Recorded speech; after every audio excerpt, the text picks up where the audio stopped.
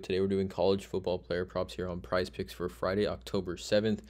Before I get started, there's a link in the description below to sign up for PrizePicks, or you can use promo code TUFF to sign up.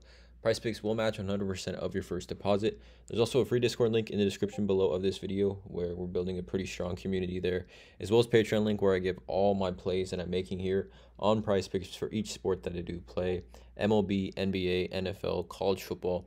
Multiple posts on Patreon every single day, so go ahead and check out that link in the description below. But let's get into it. Again, I do want to mention as well, I'm not a financial advisor. This is not gambling advice. These are simply just the plays I'm personally looking at making here on PrizePicks, hopefully giving you guys some insight and analysis to help you guys make your own player props. But like I said, 4 total games here for Friday, October 7th on PrizePicks, and there's not a lot of other sporting events aside. Obviously, MLB playoffs start tomorrow, Friday. I guess this video will be going out Thursday, October 6th. So Friday we have MLB playoffs, which are going to be beginning, and then obviously no NFL. College football should be prime time on Friday night. So I definitely think a lot of money is going to be going into these plays in the books overall. But Nebraska versus Rutgers with the over/under at 50.5. Houston versus Memphis, the highest over/under of this 4-game slate at 57.5.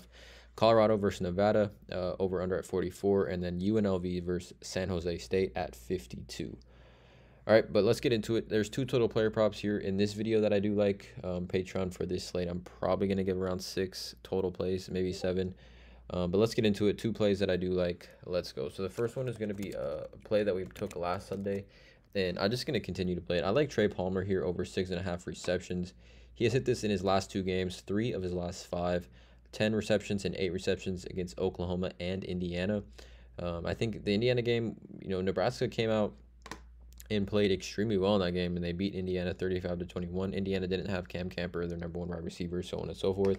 But Trey Palmer is the wide receiver 1 in this offense. He recently was added to the Biletnikoff Award watch list. And you take a look at the Nebraska Cornhuskers, you take a look at their team stats, and sort this by receptions. Trey Palmer is just dominating the catches here in this offense. 36 receptions this season, 480 yards of total receiving yards, and the next wide receiver has 14 receptions. So Trey Palmer definitely dominating this, even dating back to last season. I believe he transferred from LSU transfer here. So even dating back to last season, right, he had a couple games, I believe, with LSU over 6.5 receptions, but this season as the wide receiver 1 in this offense with Casey Thompson, he's definitely starting to really understand that this is his guy. This is his go-to wide receiver here. At 6.5, I like it a little bit more than fantasy score, and I like it a little bit more than receiving yards. So I'm taking this one. Trey Palmer over 6.5 receptions. This is kind of more just a gut feeling play.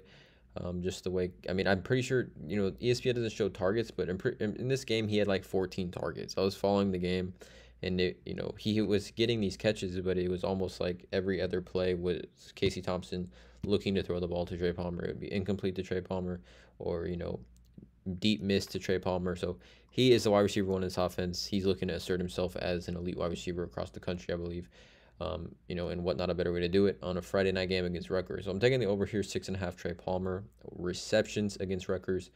And then the other prop is going to be a fantasy score prop here, and we are going to go with Aiden Robbins over 17.5.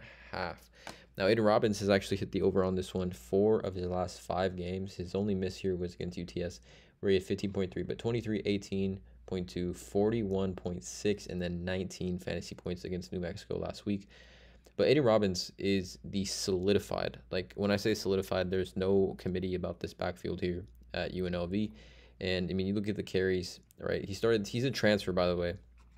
If you take a look at this, top FBS transfer rushing yards leaders, Aiden Robinson is leading all transfers in rushing yards, right? And Xavier Holiday is having a great year. So is the quarterback from Kansas State, Adrian Martinez, 469. But Aiden Robbins is dominating that backfield for UNLV. If we could take a quick look at this. And, this is what you kind of want to look for, because we've seen a lot of volatility kind of in the touches with a lot of running backs in college football lately, as far as just like the volatility of them being on the field. But Aiden Robbins, the next highest rusher is Doug Rumfield, the quarterback. And then behind that is Courtney Reese at 24 carries. So almost 100 more carries here for Aiden Robbins through 5 games. 104 rushing yards, 104 attempts, 506 rushing yards, 8 total touchdowns in 5 games. It's pretty impressive here, in my opinion, for Aiden Robbins so far. And he's getting a little bit of work out the backfield, nothing too crazy. 3 receptions, 2 receptions, which, again, this fantasy scoring on PrizePicks is PPR, so this does help. But I like this play here for Aiden Robbins against San Jose State, who are having definitely some trouble against the run. So, like, for example, San Jose rush yards allowed compared to UNLV. UNLV gives up 108 rush yards on the ground per game, and San Jose State's giving up 152. But San Jose State doesn't really allow the pass as much. You can see here only 54 yards passing allowed, and UNLV definitely gives up the pass, right? So I think UNLV might struggle a little bit to pass the ball in San Jose State, and opt to run the ball a little bit more. You can see here, I mean, they literally allow the same almost the same amount of rush yards as they do pass yards, against when they play teams. So I think UNLV here in a position where they may not be able to move the ball. Coaching staff probably well aware of that. Why not feed Aiden Robbins in this game? If he can, if they can get to the red zone, I think they definitely feed him there. 1, maybe 2 touchdowns would really, really put this over the top here. So I'm taking Aiden Robbins over 17.5 fantasy score in this game for UNLV versus San Jose State. So the 2 player props here for this video, college football Friday slate, is going to be Trey Palmer over 6.5 receptions and Aiden Robbins over 17.5 fantasy points. Again, let me know in the comments below how you guys feel about these props. A little bit more volatility. I guess not more volatility, but obviously not as many games here for Friday college football slate. So keep that in mind to kind of play lighter. Obviously, you want to save your funds for Saturday college football slate, which have just been super fun, in my opinion, all season long so far.